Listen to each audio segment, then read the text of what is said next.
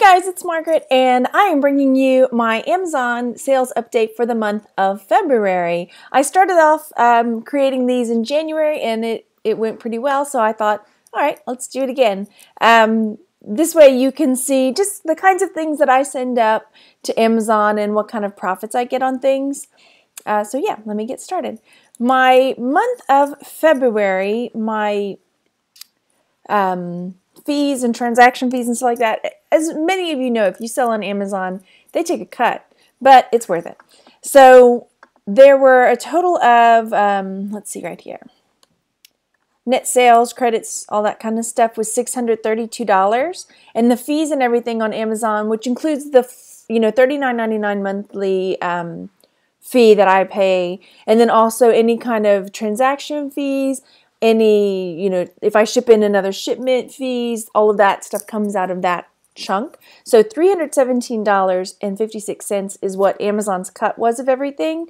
But like I said, that also includes the shipping of new shipments that I sent in, the cost of all of that and everything else. So I earned $376.65 on Amazon this in the month of February, which is okay. I mean, for me, it's pretty passive, and I sent in 2 boxes, so this is all like a lot of it is pardon me, things that have, I've sent up previously and has sold over time.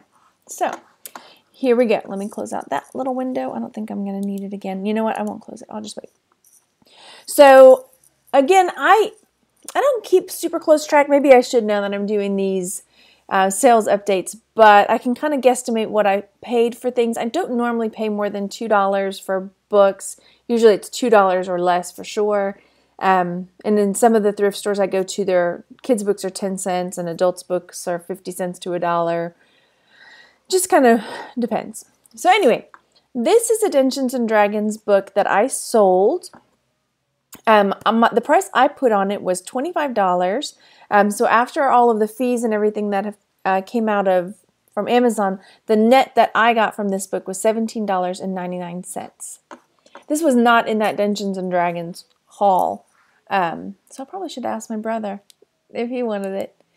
Next up is a children's book called Totem Pole, and this one I listed for $9.99, and it sold, and so my net off of that was $5.58. Now, I had somebody ask me on the last video about one of the books. They saw this and they said, why did you price what looked like to them as a penny book for so high? Well, there are people that, have penny books like so, but generally they're not fulfillment by Amazon. Usually those are merchant fulfilled, and they have, I don't even know, there's a method to their madness, I'm guessing, because they keep doing it. So they make money that way. But because mine was FBA, I didn't have a problem asking that price. Here, I'll pop this up real quick. So mine was a paperback. So here you can see these ones are, where it says $3.99 shipping. Those are people that are merchant fulfilling, so they are fulfilling themselves. But if I clicked on free shipping, that will bring up the ones that are fulfillment by Amazon. So if you had Prime, you would get free shipping on certain orders. So anyway, there were no fulfillment by Amazon. So basically, you could name your price. So that kind of worked out for me. So here's a book called Learn Objective-C. This was one of my husband's books. He's a programmer, computer stuff. So I listed this for $19.99, and it sold for $13. Well, it sold for $19.99, but my net there was $13.34. This was an anatomy coloring book, and I put this up for $9.99, and my net there was $4.84. Yeah, the fees are wiggly. So usually when I list something, I kind of guesstimate that I'm going to get about half. Sometimes it's more, sometimes it's less, but that's generally This is one of my Tom Swift books that I picked up in that haul. I sent in all those Tom Swift books, and they've been selling off. So I put him up for $14.99, and my net there was $9.48 on him. And this was a Bible, Order of the Rainbow. I showed this in one of my haul videos as well. This one I put for $9.99 and it sold, so my net was $4.43. So a lot of books. A Hole is to Dig, a vintage book sold. I have so many vintage books. I'm trying to decide, do I want to go ahead and send them in? I mean, they're definitely, you know, they're waiting for the right person to buy them. But like I said, I have so many. Hole is to Dig, I put up for $19.99. Maurice Sendak is an amazing author and illustrator. He, you know, is very well known for Where the Wild Things Are, obviously. But many other things. But he also just illustrates other people's books. So, or he did, rather. So, A Hole is to Dig. So my net off of this one was $14.32. Next up were two JVC tapes. And these were a camcorder, 8mm. So I did not take that picture because I know better. It's supposed to be on a white background. But yeah, I sold these for $19.99, and I probably picked them up for a quarter or 50 cents a piece.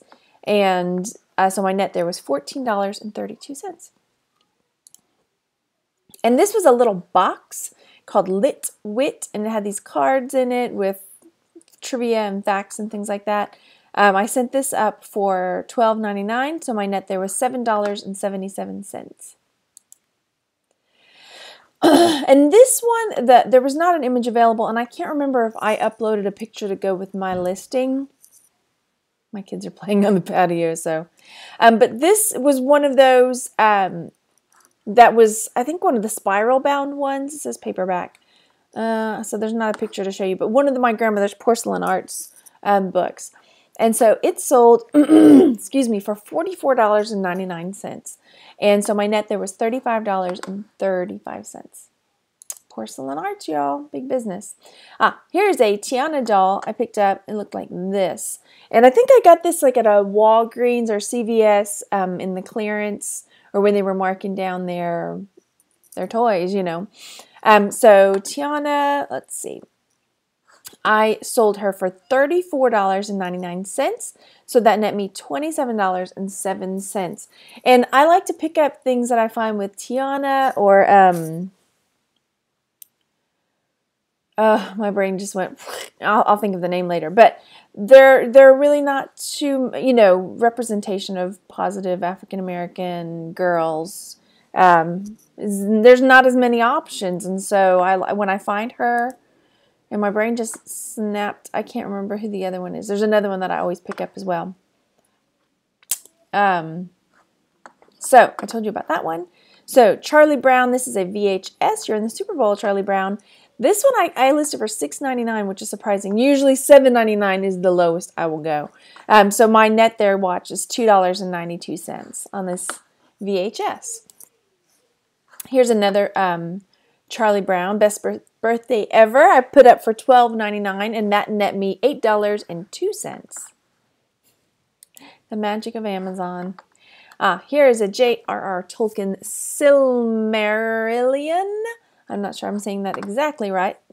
But I put this up for $25, and it sold, and my net there was $17.98. So Tolkien. Always good. And then another super high resolution audio cassette tape sold. Let me see. I put this up for $9.99, and my net there was $6.45. This is a kid's book called Things That Bothered Farmer Brown.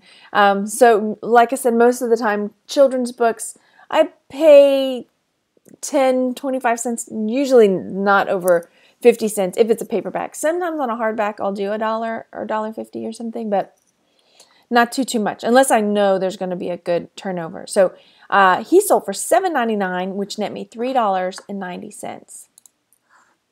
And this, I had two of these, and these were they sat for a little bit, but I went to a garage sale. My husband actually spotted these before I did. They were Lego brick banks, and there were two of them. So I bought them both, sent them both in, and I put $49.99 on them, and this is, I think, the second one that has sold. So my net there was $39.82. And I think I picked them both up for like $1 or something like that at this garage sale. Yeah. And then here's that itty bitty Tinkerbell she sold. I put her up for $14.99, and sure enough, I mean, this is where I'm thinking, man, plush really does sell on Amazon. So, so my net there was $10.07. So I have got some more plush to send in. No, for me, I have to send in stuff that looks, really good. I don't want to mess with my Amazon account because it's so easy. I mean, they take a cut, but it's so easy. Once I send it in, I don't really do anything else. They just take care of everything. So I put this Beanie Baby, and so some Beanie Babies will still sell. I scan them all because some are meh and some are okay. So this one, there's a goat. There's like a goat that I've sold for $15, and that's nice. So this Beanie Baby sold $7.99. So my net there was $4.12, and they're super easy to package up. You get those little smaller poly bags and you put them in there, easy peasy. Or however you do it, there's different methods. Some people do sandwich bags and put the suffocation label on it, which is good too. So anywho, yeah, check it out because different ones sell for different amounts. And then the ones that don't sell, I put in the ones that don't sell, the ones that don't command a higher price, I put in my booth for $5 a piece. And they sell okay there. So, did I sell 2 of those? Or no, I just opened the window twice. So my net on this was $4.12. I sent in another, this was a Bucilla, kit for a stocking. And I sent this one up because there were none. And it's also, I guess mine was the only one up there. It sold for $49.99. And so my net there was $39.82.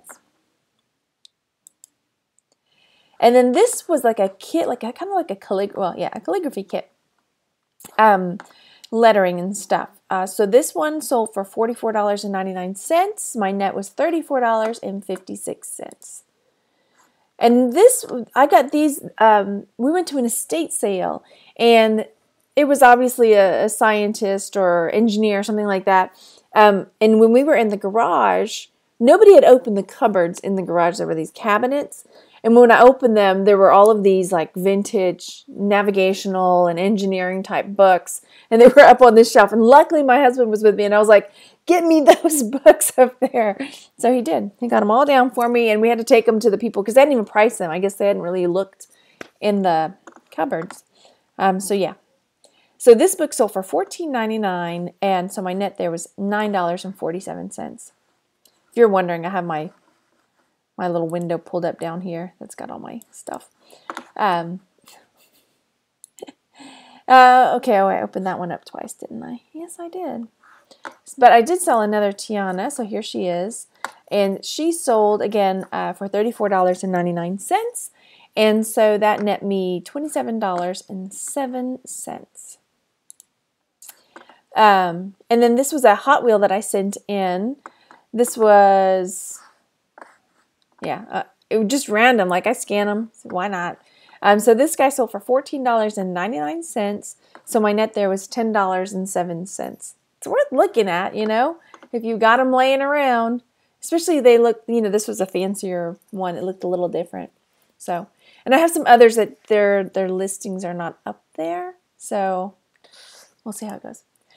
And then this was a Spanish book. I always say, no, not Spanish. It was in Polish. I always say, check the, foreign book section because, just because I did not get this price. My book was in bad shape, really bad shape. So mine was up at $8.99. I'm guessing I could have asked more. I'm trying to figure out now why. Why did I price like I did? Look at that. I don't know. I don't remember the prices being that high, or I would not probably have sent mine in for such a low price. But anyway, $8.99 is what I put on it. And so my net was $4.75. And I probably paid $1 or less for it. So This was another children's book. It was one of those time for kids type of books. And it's the Book of the Jewish Year. And it sold for $16.95. And that net me $11.52. And then this was, I picked this up at a garage sale, or was it at a thrift store? I can't remember. It was still bagged, and it had the barcode on it and everything. It was still, you know, sealed up. And it's a little tail and dress-up little thing. So, again, when I sent it in, there were none available. So, I put $17.99 on it, and it sold. So, my net there was $12.75. I think I paid $1, maybe 50 cents for it. Not a lot. And last item that sold was this another vintage children's book, Four Seasons for Little People, and it sold for $9.99. So my net was $5.60. So, like I said, my net that I ended up bringing home after all the fees and everything was $376.65. So I know that's not a huge amount of money, but for the amount of work that I put into my Amazon, I think it's pretty good. Because like I said, I sent in 2 boxes the week that Tanya and I did the Amazon challenge. So it was not even, you know, it was a really small deal. So a lot of these things have been selling from previous shipments that I've sent in. So like I said, I also have a bunch of stuff that I need to get sent in. It's just it takes time, you know, and when you're juggling eBay, Etsy, I'm just rambling. But anyway, like I said, I'm happy with it because it's really, you know, like they say, kind of a passive income. Once you front load it and get all this stuff sent out, you don't really have to do much but just enjoy the checks that come in. So that's my February sales update. I hope you enjoyed it. If you have any tips for how you'd like to see it go and, you know, be more beneficial for you, or if you just enjoy seeing what actually sells, what kind of things I send in to sell. Okay, that's it. All right. Thanks so much for watching, you guys. Make sure you go out and enjoy yourselves. Hit that like button, hit that subscribe button, and I will see you tomorrow because tomorrow's the weekly sales update. All right, bye.